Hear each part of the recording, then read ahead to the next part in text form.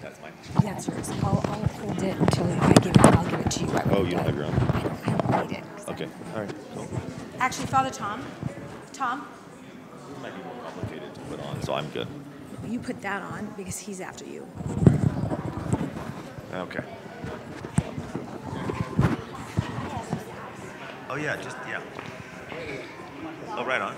Oh, yeah. Give that, hey, Pat, take that one. I don't need it because I'm hard to She did say you something, I guess, emailed you to print for the afternoon session. Okay. Whatever, yeah.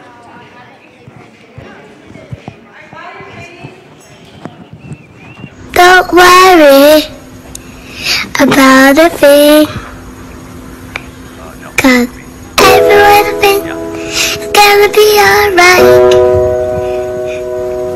Don't worry about a thing, 'cause every little thing is gonna be alright.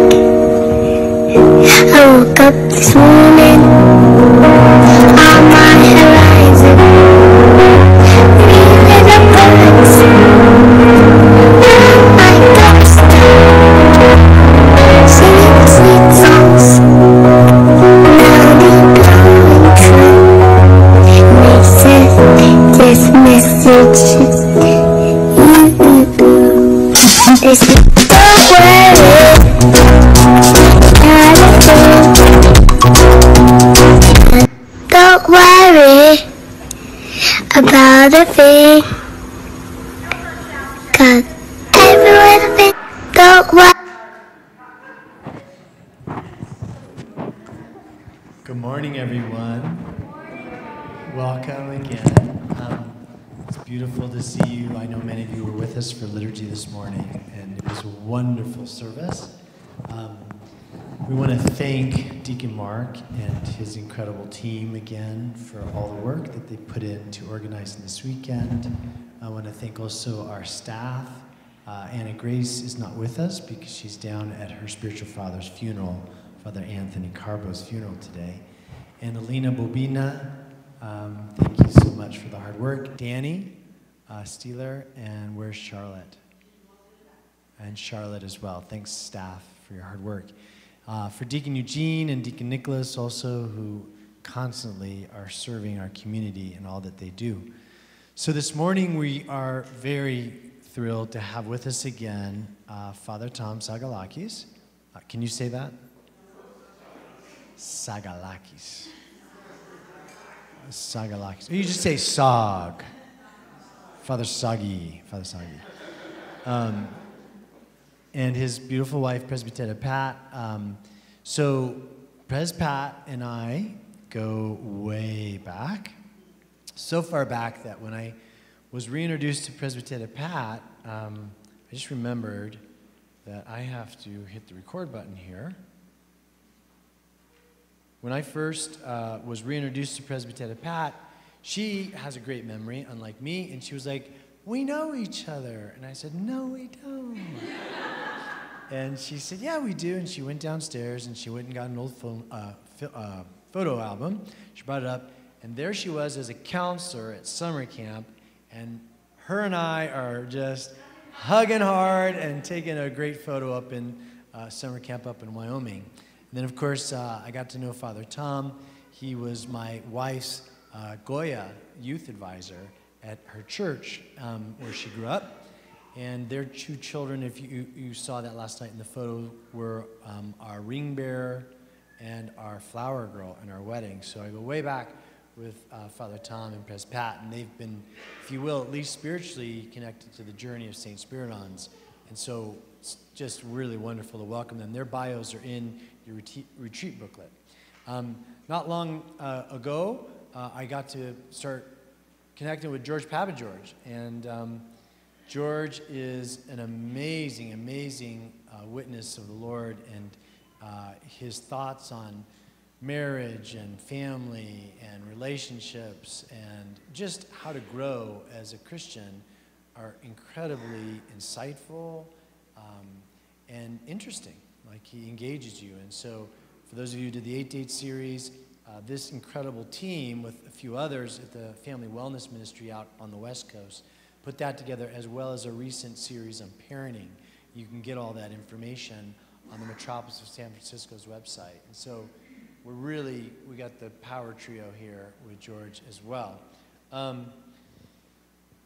The good deacon has got my announcements for this afternoon. And so a few things that you need to know.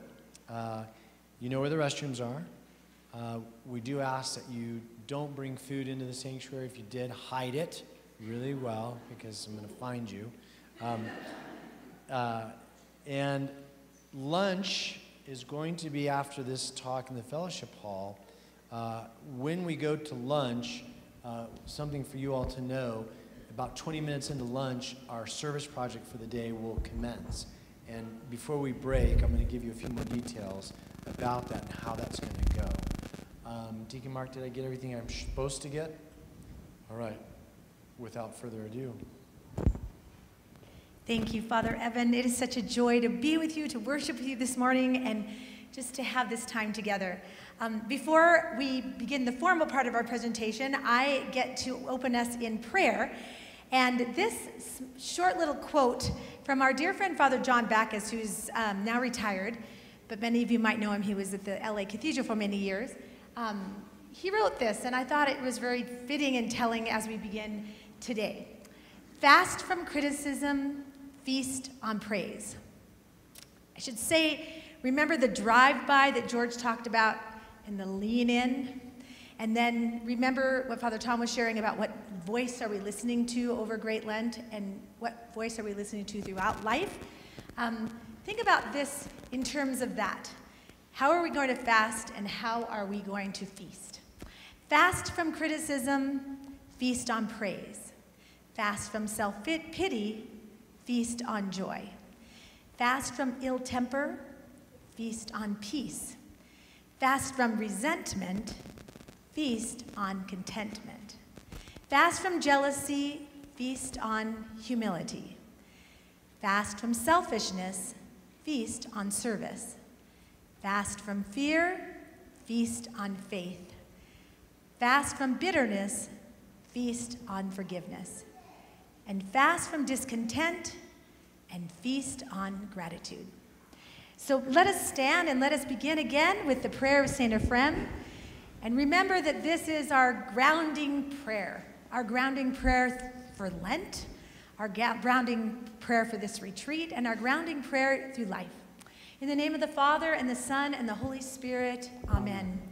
Lord and Master of my life, take from me the spirit of sloth, faint-heartedness, lust of power, and idle talk. But rather give to me the spirit of chastity, humility, patience, and love to your servants. Yes, Lord and King, grant me to see my own errors and not to judge my brothers and sisters. For you are blessed into the ages of ages. Amen. Please be seated, and I'm going to pass it right on to our dear George. Okay. Good morning. Well, I have a question for you. How are you? Good. Oh, wait a second. How are you? So we want to get grounded. And if whoever wasn't there last night, you're probably saying, I don't even get why you said that a second time. But we're going to get centered and get connected to ourselves, because we even think about that question that we reflected on last night. It's even in light of these prayers we just prayed that we realize that even how we are sometimes feels powerless to us. And sometimes not even feeling well or not feeling centered can feel far away from us. So as we just look to these prayers, if anything ever feels impossible during this journey, then you are completely qualified to be an Orthodox Christian. Because it's in our powerlessness that we find a Savior. Right there. So, as we think about our time this morning, I want us to take a little bit, if we took all of healthy psychology, I do believe, and I think healthy, sensible ways of thinking, and we had to like package it or format it into one way of understanding human behavior, I think we could talk about sports psychology. So what do we understand about sports psychology? We've got a person right here that's ready to go. Oh, good. We have football right here, right on. Yeah, it'd be a good football field right here. And so let me just ask the question on that. Sports psychology. We've heard of sports psychology, right? And so then when you know what you know about sports psychology, why does sports psychology exist? What's the target? Why is there a need? Particularly when we think about professional sports, you have athletes that are equipped, stacked head to toe. They have what it takes. Why in the world would they need sports psychology? What's going on? Yeah. To work on their mindset. To work on their mindset. So we're saying in this very physical world of athletics, this idea of what's going on in the head plays some kind of part in it. Now, what part does the head play in sports? What do we think about when we think about what goes on in the head that can affect sports? Okay, motivation. So how much are they in gear? Are they connected enough to know how to take their intention and turn it into something on the field? What? Yeah, what's that? Belief, say more. Confidence in yourself. Okay, so here's this thing I'm going to do. Again, am I connected enough in some belief that I can do it? Because if I'm believing I can't do it, it's going to show up on the field. So then now we get into sports psychology right there. If I entertain a belief that I can't do it, even though physically I can do it, what ends up happening is you can't do it. You get disabled from yourself. There was a great story of a second baseman. I think he was for the Cubs, and he played about three or four teams. He actually was a Golden Glove second baseman. To get Golden Glove, it means you're one of the best fielders in professional baseball. And, you know, the throw from second to first isn't that far. And he was a great fielder. And so this one day, he just had one of those routine throws, and it went off funny. It went over the first baseman's head and hit a lady in the head. Yeah, bro. And she like got knocked out. Like it was like, oh no. Okay? Months and months went by. This Golden Glove second baseman, you could look on YouTube, it's all there. And he would go field it, and right when he's ready to throw, Father Tom talked about it last night when he talked about brain science, which he's going to talk about with this disconnection. And what happened was, every time he's ready to throw, what happened? What if I hit someone in the head?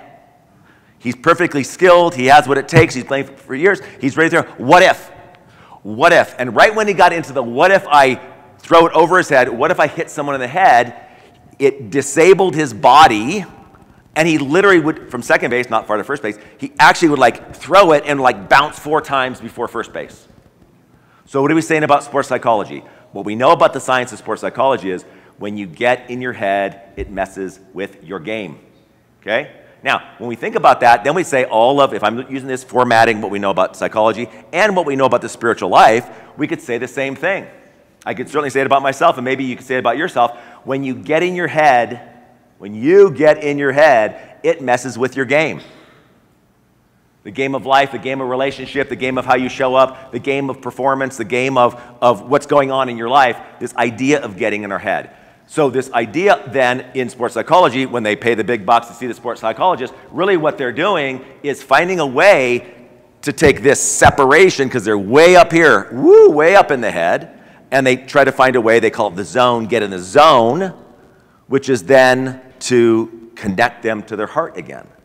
Now, I like baseball, so in the baseball world, you may notice some guys, they call it dressing the plate, when they get up and they have their bat and they're at home plate and they step in and they start digging in, they take the bat, they might tap it 4 times.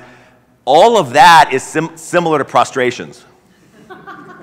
They're getting in the zone. They're doing kind of a sacramental ritual that will help them get connected to the present moment. So that athlete, it is not random how many times they're tapping the plate. That is their, or tennis. Give that ball back, bounce it 3 times, hit they're getting in the zone that the time zone they're in is like, I'm right here, I know this. Or baseball, oh, there's a ball coming my way. That's all I'm concerned about. Once they go, but what if I don't get on base? They did a what if, they tighten up, and literally physiologically they tighten up and they lose their swing. So this idea of, and we could kind of think about ourselves, when do I get in my head? How hard is it once I get in my head to get out of my head? It's like Hotel California. Do you know that song, Hotel California? Right? It says something like that, you get the invitation in, but you never leave. Okay, some of us have Hotel California right up here. Okay? So I want us to take a look at what it looks like when we're in our head. What are the characteristics of being in our head? So life in the head. Overthinking. Do you recognize that one? So in youth culture today, if we had one characteristic for kids under 30, like we had a pandemic, there was a virus. This is the virus of youth culture, is overthinking. What else is true?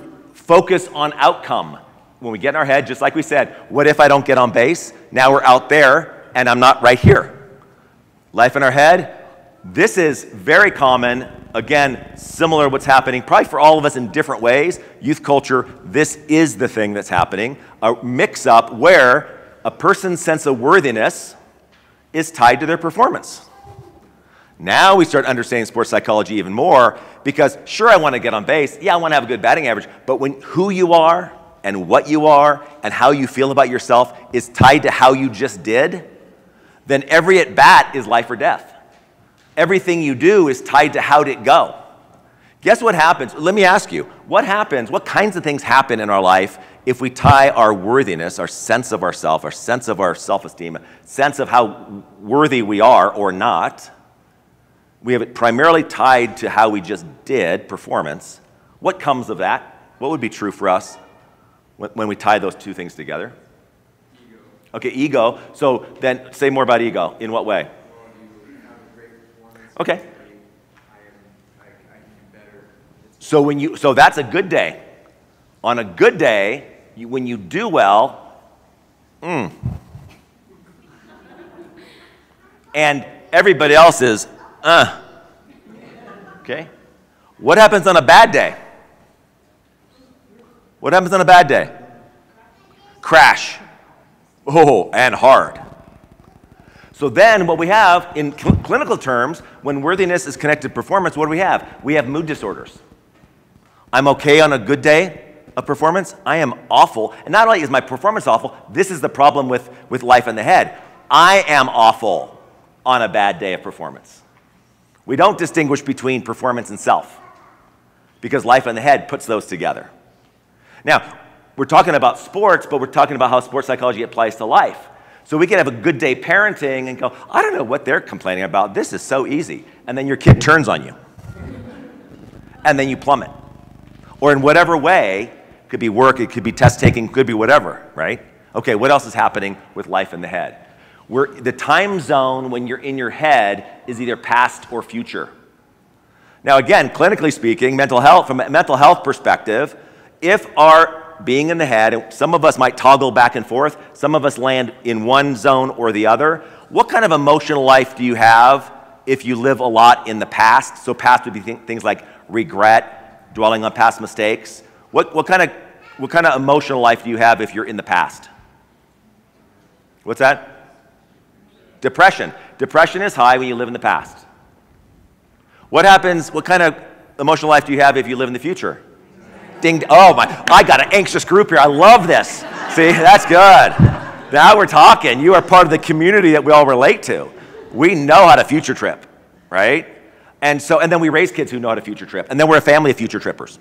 Now, again, if we even look at generational psychology, what kinds of things are going from generation to generation? Sometimes we have parents who were in their head and we kind of felt the vibration of their anxiety because anxiety is taught.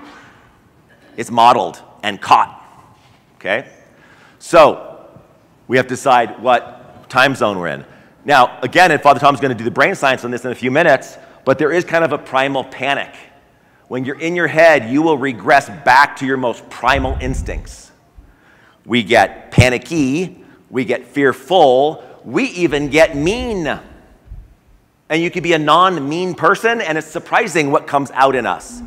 I don't know what the highways are like in Colorado, but I could tell you California, I do like the 7 deadly sins while I drive on the highways. So even road rage would be a perfect example of what kind of person I can become when they do that to me in my lane. So even this idea that in my head, I start getting triggered in a way that I start becoming I regress backward.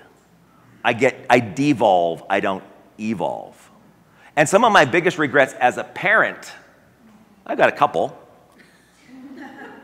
One of them is what I've done behind the wheel with my kids in the car. Talk about Kyrie eleison. The Lord have mercy on who they see I become. Why? Because when I get in my head, I'm lost. And what's so funny about being lost is when you're lost is when you think you can control everything. And that can show up in a lot of areas. When we're in our head, we get controlling because we're driven by all sorts of distortions. So then we start taking on characteristics of being critical, irritable, rigid. The thinking process, when we're in our head, is rigid, is black and white. So even think about that, even our Orthodox faith, because our faith is so been handed to us and it's so available to us, and that's the biggest gift ever. But if you come from another tradition, sometimes you can be happy you found this one. But if we have rigid thinking and become Orthodox, we have to be very careful. Because once we become polemic, once we become almost irritable for Jesus, once we become critical for Jesus, I'm going to use my rigid thinking for the kingdom, we're off a degree. And we're going to miss it because life in the head is not life in the kingdom. And so we think about this sports psychology and what happens when we're in our head. And then finally, simply said, projection. Now, projection is something that Sigmund Freud coined the phrase when he talked about defense mechanisms. He had really cool defense mechanisms. The funny thing about old Sigmund is that he thought that he invented it. Projection, but he didn't. A guy named Jesus kind of brought it on the scene. We'll get to that in a second. But so what projection is I'm in my head, all kinds of things are bouncing around, it's triggering me like crazy, and instead of, as Father Tom talked about last night, returning to the heart and listening, tuning into the heart, we stay in our head, and what happens when we're in our head? Amazing things happen. There's a superpower that happens. However, it's superpower that is to your destruction and to this destruction of everybody around you. What's the superpower? 20/20 vision on people's defects around you. You will see them. You will know them. You will detect them. You will be an expert on everyone else's defects. So projection is when I'm triggered, which means something in me is unhealed. When I get triggered, let me say it again, something in me is unhealed. So it's my opportunity to go to the healer to help me deal with what's unhealed in me. Projection would be something feels sick in here. Aha, it's you. That's what's sick. It's you that caused that. Aha, it's you that brought this on and why I feel this way. We talked about blame last night. It's all in that constellation of finding the answer to what's wrong with me in you. And that's what projection is. Freud used the phrase, Jesus said, hold on. Why do you look at the speck of sawdust in your brother's eye when you have this honking plank coming out of your own? I mean, he just painted that picture like this plank's coming out. Oh, God, that speck really gross. God, do you know there's a speck in your eye? And everybody sees this plank coming out of here. It's like, we have to see this kind of embarrassing. Like, we could even use a little ego to go, I better cool that one down.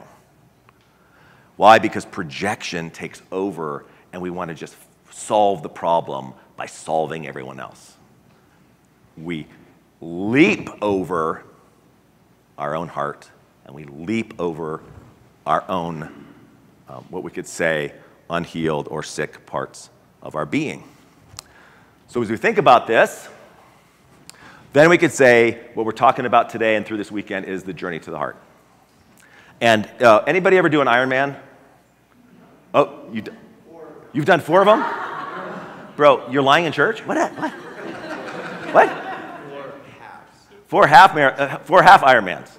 That makes you Iron Boy? Is that what it is?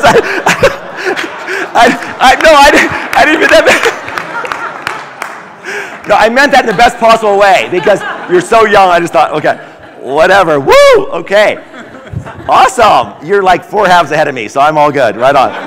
Okay, that is so good. Or it can make, you're like, anyway. So anyway, I'll stop doing the math. Okay. So, right, yeah, exactly. Drop the shovel. Okay. So what do we know? So what's involved in Ironman? 2.4 miles swim. 2.4 miles swimming. 112-mile bike.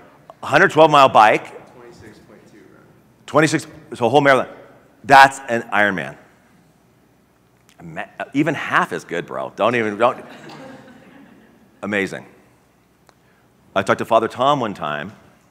In fact, I was on the phone. I happened to be in Tiburon, which is in Marin County, across from San Francisco, Sausalito area, all that. Michael Bato lives over there. Anyway, I was visiting. And I'm driving, and we happened to be talking on the phone.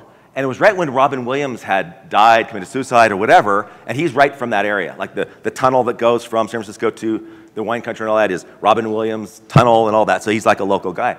And we're just talking about how tragic it is. And we just got on this conversation about, wow, what must have been going on for him? And we kind of got on this whole thing of like, you know, was he so disconnected to not have the reason to live anymore? And this is when Father Tom used this little thing that I'm going to share with you. And literally, I've used that in every, like I speak in schools and in Google and all kinds of places where I do wellness talks, whatever. And I've used this, and I talk about Father Tom in Seattle, and but he's right here, woo! And so what he said was, he said, you know, he goes, George, you know how Father Tom talks, you know, George, ever think about this? Like, okay, so, you know how in, no. Oh, yeah. Oh, go. Oh, yes. Oh, okay, so stop. Oh, God, that's it. Oh, Jesus, oh, thank you. Okay, so. No. Okay, 26.2. You have that on your bumper. That's when you run a marathon, you put a bumper sticker. Half marathon, 13.1. He goes, just think about 27 centimeters. I go, Father, what are you talking about? I'm literally driving right by the bay, and what's 27 centimeters? He goes, that's the race we have to run. So what's 27 centimeters? He goes, that's the distance from the head to the heart. That's the Ironman training that we're called to do. Pretty cool, Father Tom, by the way. Right? That's what we need to be in training for. And if we have lean in training, lean in Lent, then by all means, we're saying, I got to take that journey seriously every day. Isn't that sick? Yeah, sick. That's sick. That is just sick. Oh, yeah, that's sick. Thank you, Jesus. That's sick. Okay. Okay. Stop. So, from the guy that goes from the head to the heart, he's going to tell us a little bit more about it. Let's hear about brain science. I'm not a very smart guy. Someone uses brain science. Can you hear me out there? No?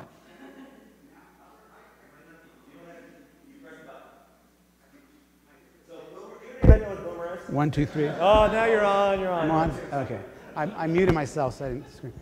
So here's the deal, okay? Yep. I keep going back to the beauty of our church. We think we're so cool because we spend trillions of dollars going into outer space, and like George said, the deal is, in sports science, the deal is what we said yesterday, that you and I are created in what? In God's image. You and I are a temple. Did you wake up today and think you're the temple, and within you is the Holy Spirit? This is what we're talking about. So we spend so much time and money going to outer space, and the church is telling you the most difficult thing that no one talks to you about, ever. From here to here is not that far. It's to eternity. And that's kind of a wild thing to think about, but as we pray, as we connect, and as we consider some of these things that the brain science is showing us that are supporting what the fathers and the mothers of the church have told us for 2,000 years, but now the brain science and the psychologists and this guy Vander, have you ever read this book? It's pretty thick. I just read 2 sentences. I couldn't do it after 2 sentences. But it's the body keeps score. And you wonder if the body keeps score. Tell me how somebody's driving down the road and there's a railroad track and it just stops. You can't go over the railroad track. True story. One of my clients. Tell me that. I'll explain a little bit of that in Sagalaki's Brain Science 101. So, anyone ever heard of the amygdala? Tell me what the amygdala is. Emotional center. Well, you guys raise your hand. Tell me what do you think of amygdala? Lizard brain. Fear. I'm going to throw that out. I'm going to teach you a new thing today. It's going to change your life if you practice this the rest of your life. The amygdala is as a gland or an area in the brain. If you put a straw through your eye and a straw through your ear, it'll intersect in the back of your brain. And that, I think it's a God-given thing. We don't know how to use it, though. The thing the amygdala does, write this down. If you have a piece of paper, write this down. I want you to practice it. The amygdala looks out for threat or danger. Real threat or perceived threat? Is that threat of that railroad track there? No train to the right, no train to the left. She stops dead in her tracks. Because of the trauma she had when she was 10 years old, her dad got blown over by a train and died. 10 years old. Amygdala looks out for what? Real or perceived what? Threat or danger to myself.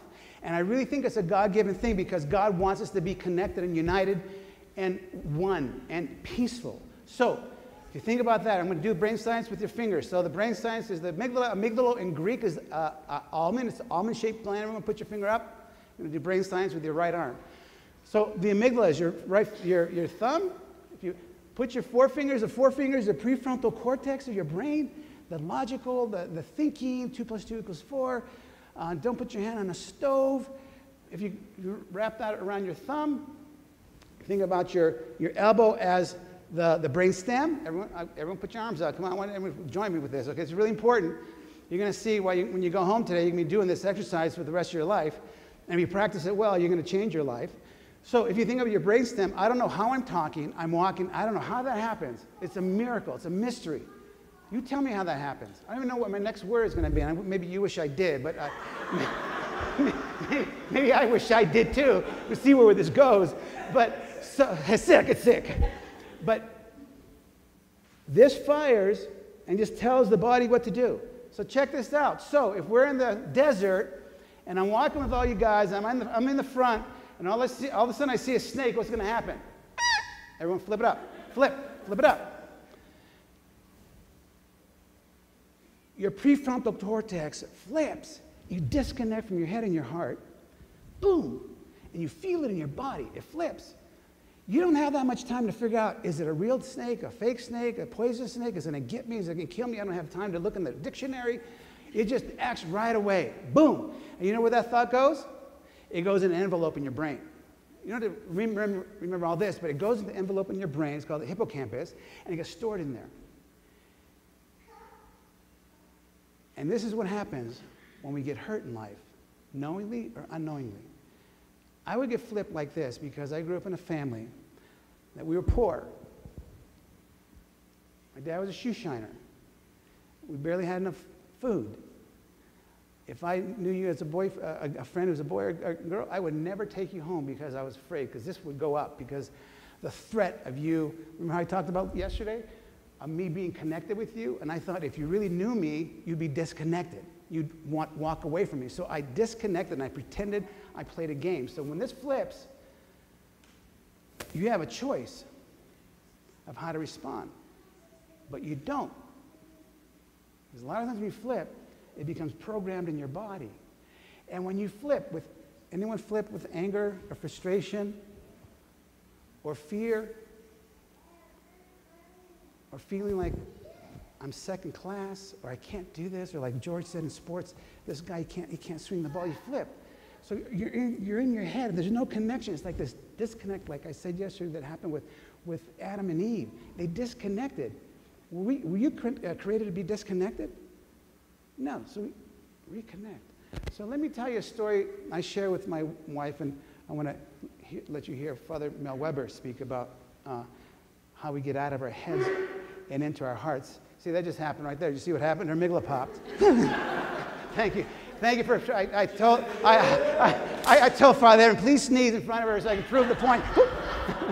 Was he a real threat? He's a real threat, not a fake threat. He's a real threat. That's sick.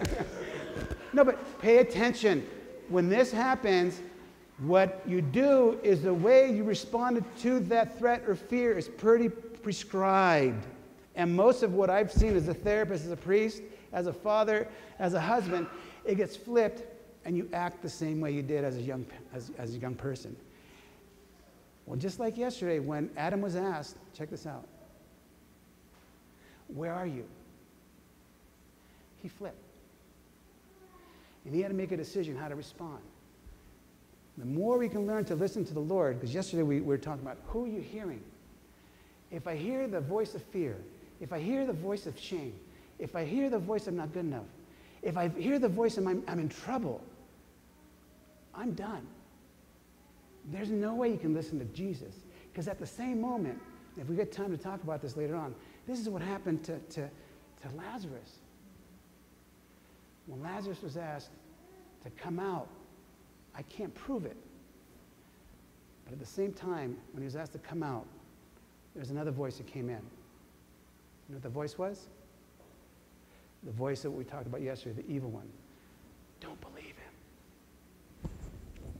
Dead people don't walk. He's a liar. Do you hear those voices sometimes? It's too much light out there. It's too much work. So when this pops and we respond to old ways, we're in trouble. But at the same time, the Lord is saying, can we slow down so we can figure out how to respond to this trauma or this triggering event? So here's the deal, is we have to pay attention when we get triggered in any regard to listen.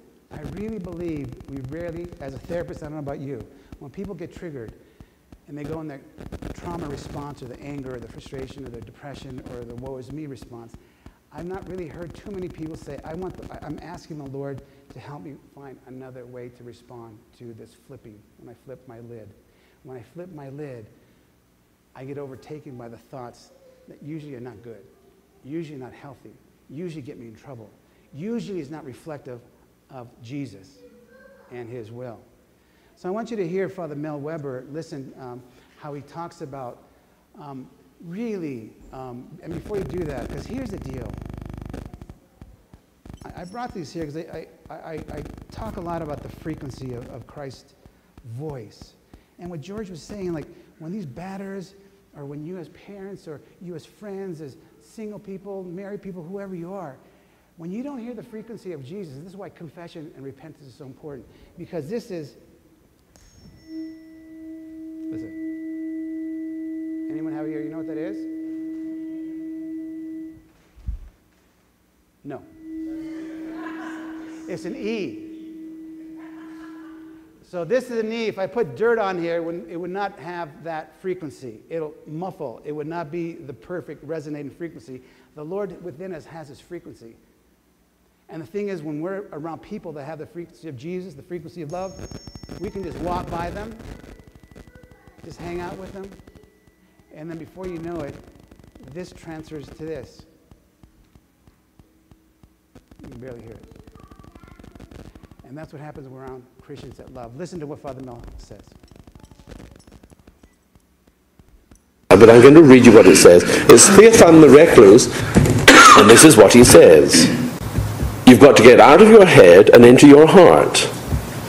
Right now, your thoughts are in your head, and God seems to be outside you. Your prayer and all your spiritual exercises also remain exterior.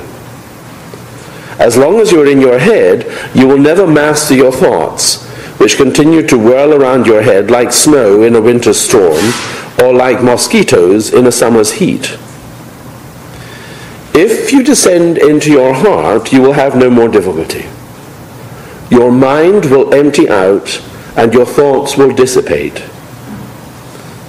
Thoughts are always in your mind, chasing one another about, and you will never manage to get them under control. But if you enter into your heart and can remain there, then every time your thoughts invade, you will only have to descend into your heart once again, and your thoughts will vanish into thin air. This will be your safe haven. Don't be lazy. That's one of those. Don't be lazy. Descend, he says. You will find life in your heart. You will find life in your heart. There you must live. If I were to rewrite any part of that, I would probably change that penultimate sentence into, you will find eternal life in your heart. I think the heart actually resonates with the kingdom of heaven. It's as if it's an antenna tuned to the right frequency. The heart is there. The trouble is the mind dismisses it and says, nothing there. And I'll tell you why it does that, at least as far as I can see. The mind hates the present moment because it can't control it. The mind loves to be in control and can't control the present moment, so it can only control the future and the past. And the mind will always take you either one way or the other. The mind will not bring you to the present moment. However, I think it's true to say that we can only meet God in the present moment. Because if you meet him in the past or the future, it's sheer fantasy. And God doesn't enter into fantasy. You can't meet God in fantasy. You can meet a replica God that you've just made up in fantasy. That's easy. And we do that a lot. But the real God, you can only meet in the present moment. But I'm going to...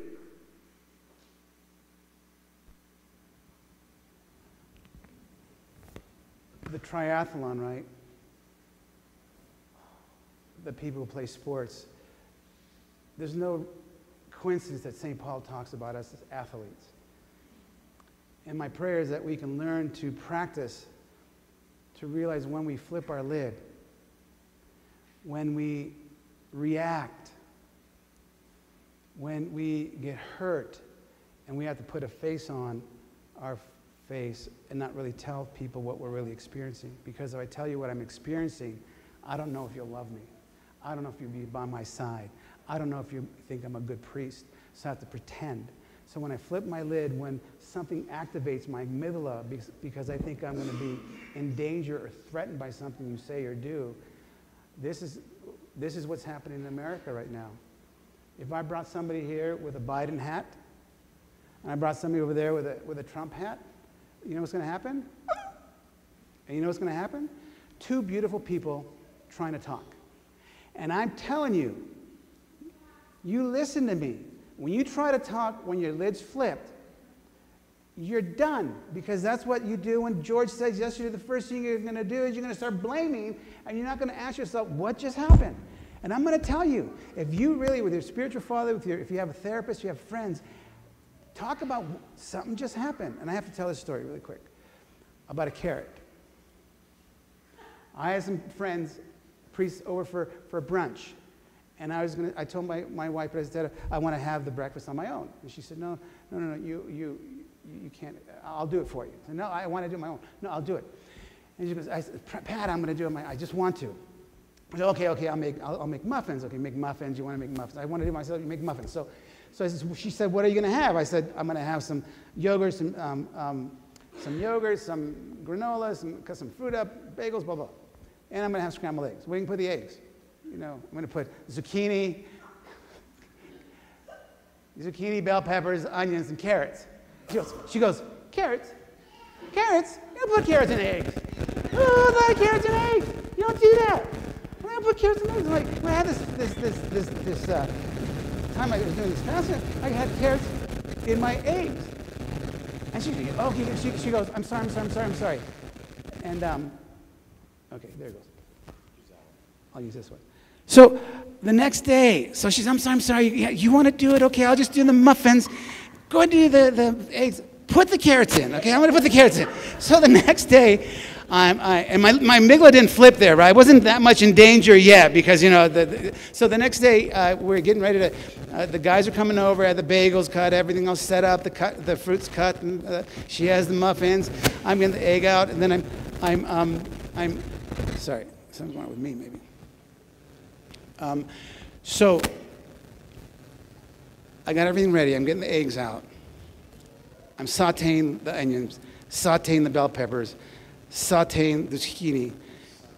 And then I got the carrot out. And she looks at me. You're not going to put the carrot in there, are you?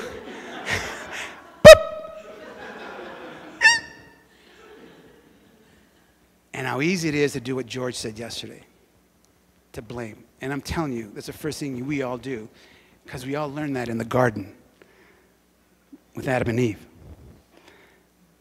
And thank God, because the guys were coming in like 5 minutes. And you know how you get when you're in a funk. This is what happens. You disconnect. I'm not myself like when I'm like that. So I said to her, I really, in a kind way, I kind of recouped. And I took a deep breath, and I said, I can't believe you said that. After, I can't believe you said that. And then I said, I can't believe how that really messed me up. It just destroyed me. A carrot. A priest. Destroyed. 5 minutes we're having brunch. Whoa. I'm going to put a face like this, like, okay, everything's great, buddies. And let me tell you the secret how you take on the evil one is you expose the power. The guys came in, the first thing, not to disrespect her or me, to expose the story. Because the devil doesn't want us to tell these stories of disconnect. The devil wants to keep it secret. So if we have safe people, we can talk about this. It's so important. Because that diffused my usually I'd be messed up over a carrot for 1 day, 2 days maybe. I don't know. You guys have your own carrot story. Your own flipping the lid. And that's what we're going to do right now. We're going to talk about, if we can, it's personal or it's not, about how what it takes for your lid to flip. When are you walking okay and all of a sudden something happens? When did it happen this morning? When did it happen yesterday? I'd like for you to think of a story, how your lid flips. Because you know what, really quick, is God is there to help you heal that. And we rarely listen to the Lord to say, Father Tom, this is about you feeling insecure. This is about your growing up feeling vulnerable and embarrassed. This is your feeling about not feeling sure of yourself. We'll figure that out. Take a deep breath. It's just a carrot. It's just a carrot. And I can't tell you how many carrots ruin lives. Oh, yeah. I did. And it was good. And all the priests said, oh my gosh, I'm going to do this for the rest of my life. I'm going to use carrots in my eggs. I just want you to know, when I fix eggs now, I slice them really, really tiny, and I stick them in. So it's... And then Father Tom Googles eggs with carrots, and there's like 60 recipes. So just let you know, I raised my hand. There was a foul. I did it wrong, and I should have responded to the carrot like that. Okay, so we're going to have a little time to just meet people around you to talk about this. And what we want you to think about is describe a time, put that in your head. It could have been this morning, it could have been this week, or it could have been months ago, when flipping a lid, the amygdala pop, showed in your lives in some sort of relational interaction. It could have been with your husband, your wife, your parents, your sisters, brothers, boss, employees, neighbors, friends, in-laws, relatives, any of your relationships. And I want you to think about that moment, and then what did you experience and notice and feel?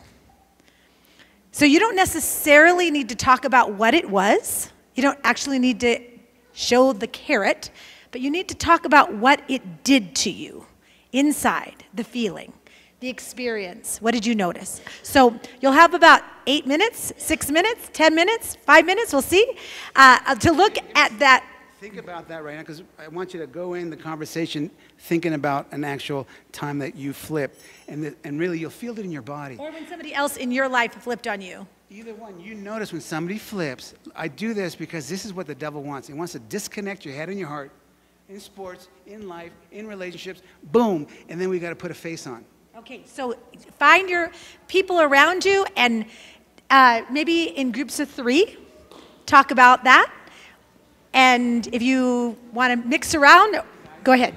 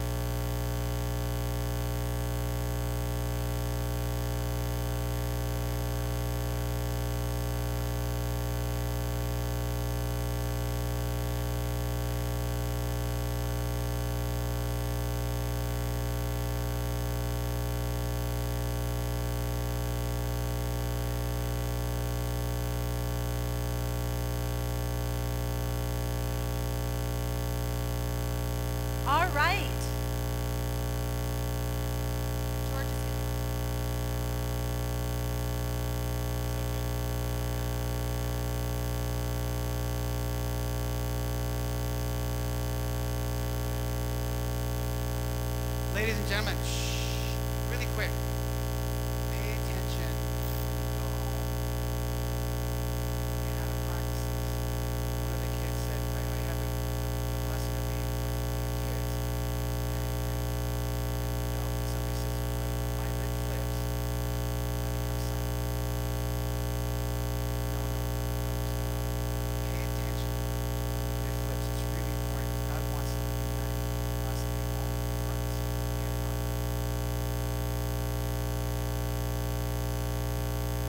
Okay. Yeah, I think that if we had almost a spokesperson for every group, we'd have a lot to contribute to this discussion. I want to mention two things before we go to the next section. I think we see, the church fathers call it logis me, when we get in our head. And they really warn us that it's a kind of disturbing place to live. And that a lot of, yeah. Okay, so the church fathers use what the Greek word for logic is, but they're not saying that logic is a problem. What the church fathers are basically saying is, here's orthodox sports psychology. And they say that just like our list we looked at in the head, if you're stuck there, you'll run out of answers. Life is not bound there. So they use the word logis me. It's a cool word. If you look that up, you'll find all kinds of teaching on basically what we unpacked a little bit of. The church has been teaching about for a long time. Logis me. Yeah. And Father will spell it for you during some sermon coming up. No. Logis me. L-O-G-I-S-M-O-I. L-O-G-I-S-M-O-I. The O-I is an E sound. Logis me. So just to wrap up this portion, you guys discussed all sorts of things that were important. I want to mention two things. One is, Phil would be okay. Phil would be okay that I mentioned what we talked about at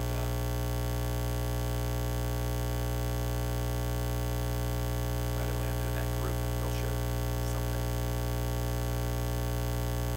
when he saw the list of being in your head. It reminded him of his friend who has lived in that zone forever. And that friend of his committed suicide a couple weeks ago. So we are, prayers go out to that whole world. That is the reminder. It reminded me of a former client I had when he was in high school. When I was in college, it was all about baseball. And he got far enough into college to find out that it wasn't probably going to work out to go pro or even to go D1 and all that. And he hung himself. But even as a high school student, I could tell that he was just swirling in his head. And again, what Jesus is saying to the paralytic, if you want to be healed, sometimes when we're in our head, we're not taking those foreign options of being in your heart or being in the present moment. It gets so familiar, you run out of answers there. So I just want to mention that our connection to one another, as Father's talking about, the kid who goes silent, or the one who's acting out, can't see that as a behavior problem, can't see that as a personality problem. We have to see that as a flare gun. What do we do when we encounter that in any relationship? What do? We lean in. So if we think about this, closing this segment, we get reminded that we have our own work to do to get out of our head. And with like the tuning forks, there's someone around you right now that needs you to help them get out of their head. And so even as we in our group there, when Phil shared that, our heads almost all touched because we all leaned into one another. I think we felt something so real and so it mattered.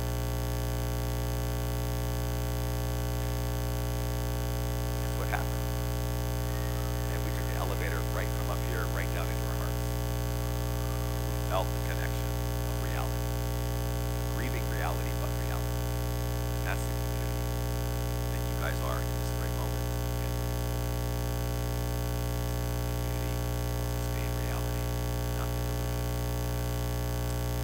So as we say all that, we will get a biblical story.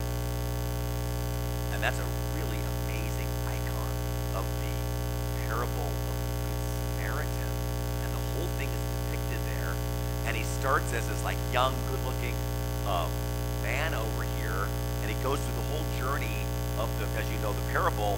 And check out hope, but in his life journey, his whole life, look how that journey aged him, because something happened on life's journey that was totally unexpected. If we think about our own life, very often the most defining moments are the unexpected moments. And things that define us very often come from unexpected moments. And what do we know about that story? The unexpected, going from Jerusalem to Jericho. St. John Chrysostom talks a lot about this parable, and it gives us a lot of insights on it. And one of the things he says is, starting from Jerusalem to Jericho is our life story. We start by being made, we have the thumbprint of God in us all. We start in the holy place, being created by God. We go on life's journey unexpectedly. You can see right here that the thieves come and tackle him down and rob him. And it says they strip him and leave him half dead, and he's laying there in a ditch. You know how that story goes. Unexpected, there is stripped and left half dead. And what we have here then is, because in this parable really is the story about God. Click it once. No, yeah. The human story told here and the God story told here. In a sense, we'd say, if you want to have the right insight on your life story, we'd get to know this parable. If you want to have the right insight on understanding God, the God story, it's found here.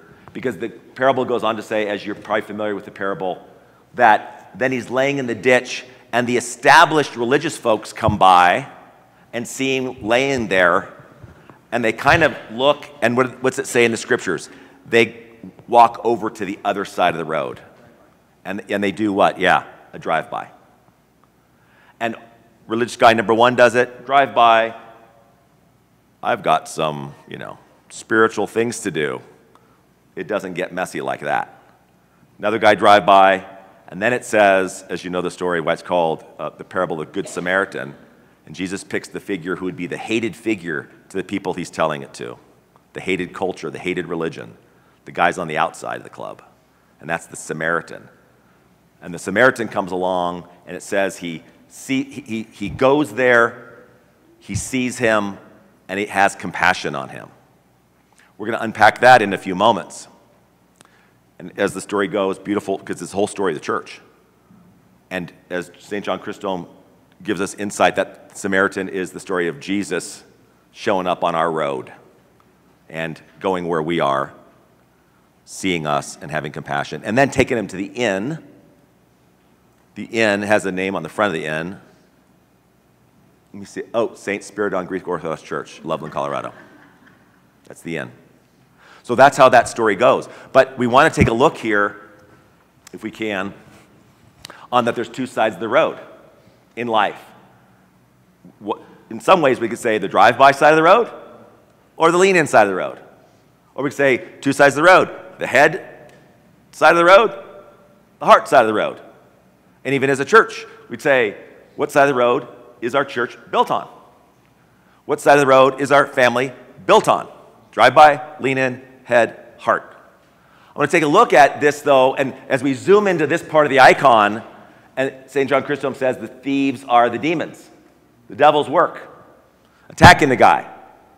And if ever you were sort of minding your own business and these unexpected things happen, very often the demons are trying to bring you down. So I want to take a look at this because something that the church fathers teach says this: you're mistaken if there's ever a time when a Christian does not suffer persecution. This is the teaching of the Holy Fathers on the passions. You're beset without even knowing it, for our adversary, as a roaring lion, as Father was talking about last night, walketh about seeking whom he may devour. And you think of peace? On one side, self-indulgence presses me hard. On another, covetousness strives to make an inroad. My belly wishes to be a god to me in place of Christ, and lust would fain drive away the Holy Spirit that dwells in me and defy his holy temple. I am pursued, I say, by an enemy whose name is Legion and his wiles untold. It's a quote from Virgil. And hapless wretch that I am, how shall I hold myself a victor when I'm being led away captive? Quote from Jerome. St. Jerome's words tell us, now this is my point here, that the evil one uses a man's passions to destroy souls. The Latin word for passions is passionis, which means our sufferings. The Greek word for passions is pathos, where we get the word pathology. So in essence, the devil uses our issues to bring us down. What's your pathology? I've got a big book in my office, and if you want to spend time, we could figure out your pathology if you want. But so we all have them. We all have these issues. We all have these fractures, these things that some of us even inherited because some generation passed it on. However we got it, we got it. And whatever our issues are, we have them. That's not news. Here we're saying how we end up in the ditch is that the enemy uses those issues, sometimes the ones we hide. Adam used fig leaves, I think, or animal skins to hide his issues. We use things like success and all sorts of things, distraction, to hide our issues. Nonetheless, the enemy uses our issues to bring us down. Then it goes on to say, the teaching of the Orthodox Church Fathers may be summarized by this parable. In the city, there was a courtesan. Anybody know what a courtesan is? Yeah, it's like a high-class prostitute, kind of oxymoron, but yeah. So like very popular prostitute. Business is booming, okay? And she lives in a city. So there was a city, there was a city that this courtesan had many lovers. And the governor came to her and said, if you promise to be good, I'll marry you. She promised, and the governor brought her to his home. She promised, and the governor brought her to his home. But her former lovers said to each other, that ruler took her to his house. Let us go to the back of the house and whistle for her. Then, when she recognizes the whistle, she'll come down. When she heard the whistle, she stopped her ears and withdrew to an inner chamber, shutting the door fast behind her. Abba John explains that the courtesan represents our soul. Her lovers are the passions. The governor is Christ. And the inner chamber is the eternal dwelling. Those who whistled are the demons. Behold, how her soul took refuge in the Lord. And so what we have here, if we click it once, is that the enemy is looking to figure out what kind of whistle, what kind of frequency from a different kind of voice gets your attention. Might be familiar. It's not the front door, it's going to be the back door so no one sees it.